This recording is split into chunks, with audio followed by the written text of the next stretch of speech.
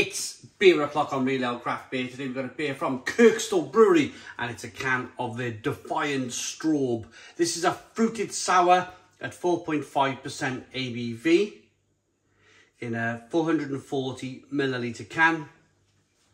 I really have liked everything that Kirkstall have brought out over the years. Really enjoyed their beers.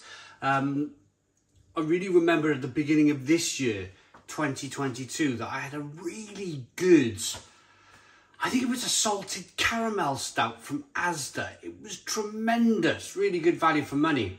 This is their fruited sour. There's a lot of breweries these days who are dabbling in that. What is, it must be said, a very, very interesting time for craft beer drinking in the UK. You're either going to love this stuff or you're not going to love it. Depends what side of the fence you're sitting on. I've had a few decent ones. I've had a few shockers. But in life, I did a business course when I was 18 years old. And the first thing that they taught you in business is people will spread bad news faster than they will spread good news. So an example of that is if you went to a restaurant and you had a really good meal, you might tell one or two people. If you go to a restaurant and have a terrible meal, you're likely to tell 10 people. It's just the way the human mind is all wired up. So of course, naturally, you have a decent one of these sour beers, you might tell one or two people. You have a bit of a shocker, well, you're going to tell the world all about it, ain't you?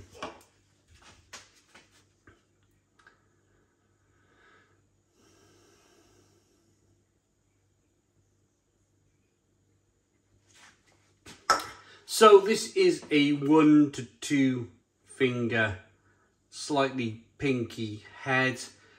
It's definitely strawberry in colour, a hazy strawberry coloured beer. At this stage of the beer review, I want to say you can pick this beer up from Bingley Brew Club. It's a beer subscription service where all the beers are based in the Leeds, Bradford area of Yorkshire. The likes of Magic Rock, Northern Monk, Salt Air, Vocation, Frisky Bear, Amnesty, Wishbone, Horseforth, Black Sheep, Kirkstall, Ilkley, Binney, you know, lots of different brews there. So there's two subscriptions you can pay for, a medium tier and like a higher level tier. You get a packet of crisps and a certain amount of beer for whatever tier you want to go for. I'm not going to mention the price. The reason why I won't mention the price is you might be watching this beer review in like 5 years time and the price would have fluctuated by then. So I'm not going to talk price. Have a look at their website, Bingley Brew Club. See what the price is as of the time you're watching this beer review. Yeah, seems a pretty decent company. Nice people. Let's get the aroma.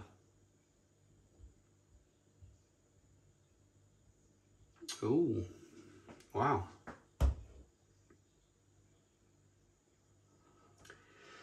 It's got hints of strawberry, almost mint, almost like mojito type mintiness coming through. This smells interesting. Spicy, peppery. This smells okay. Is that green leaf actually mint? Maybe. Oh, hang on. A refreshing seasonal sour flavour with strawberry, basil and a sprinkle of black pepper. So it's basil, not mint. But you definitely get the black pepper. You definitely get that kind of peppery spiciness coming through. Looks good. Smells pretty decent. Should we dive in? Cheers, everybody.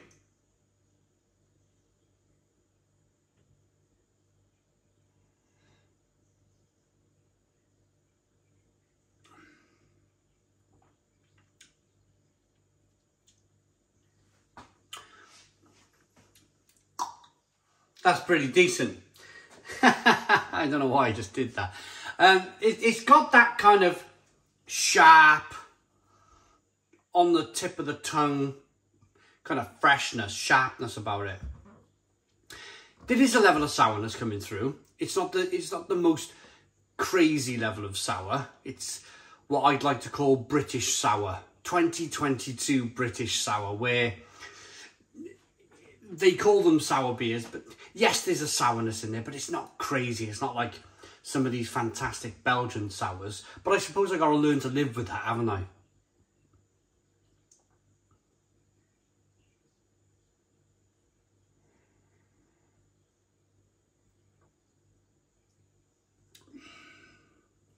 It's very refreshing. Very, very refreshing beer. Very drinkable beer.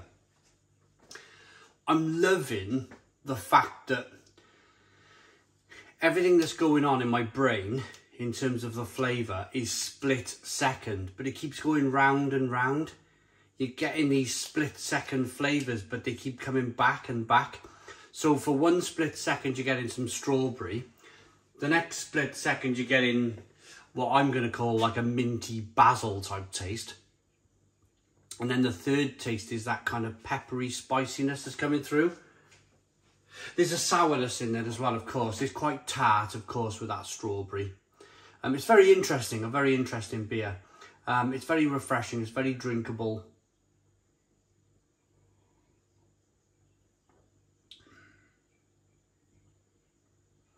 I like this from Kirkstall, I do. Perhaps finally my head is coming round to these beers. Perhaps that talk with Brew York, where we did that live feed in the bar just a couple of weeks ago, where I asked them to explain this whole kind of sour beer phenomenon, where basically sour beer is not sour anymore. It's just kind of like concentrated fruit juices. And they explained to me that, like IPA has different levels of bitterness. Some can be 100 IBU, some can be next to nothing. So is the same with sour beer. So these fruited sours have a little bit of sourness.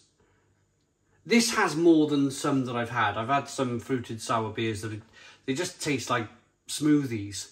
And I don't want that from beer. I'm going to be honest with you. I don't want to be just drinking a smoothie. This has some depth to it. This has a certain level of sourness to it. An acceptable level of sourness where you can say, do you know what? Yeah, I'm on board with this.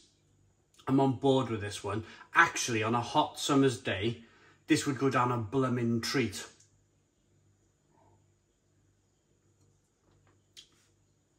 Again, Kirkstall Brewery. They've never let me down. I've always had decent beer from Kirkstall Brewery. Everything I've had has been top quality. Even their supermarket offerings, top quality beer, really good quality beer.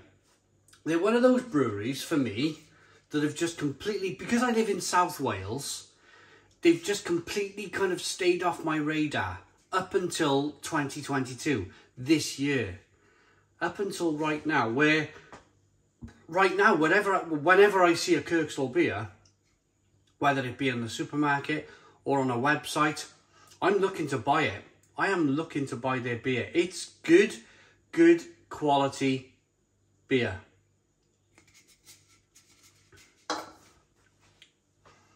Yeah, I'm glad they didn't let me down. I was kind of, because I had such a great run. I had such a great run drinking Kirkstall beers. I was thinking, I hope this is not the beer that I don't like from Kirkstall. Because I haven't, you know, you guys know, if you've been following the channel recently, you'll know that I'm not a fan of these smoothie stroke sour beers. But this is good. This is a good example. And it's a good example because it's really clean. You're getting the fruit, you're getting the basil, you're getting the pepperiness, but it's got a really, at the start of the review, I did that kind of, I made that silly little noise. It's got that kind of crisp, clean, refreshing feel about it.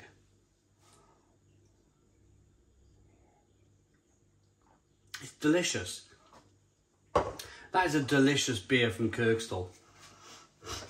A refreshing seasonal sour flavoured with strawberry, basil and a sprinkle of black pepper, bringing earthy spiciness.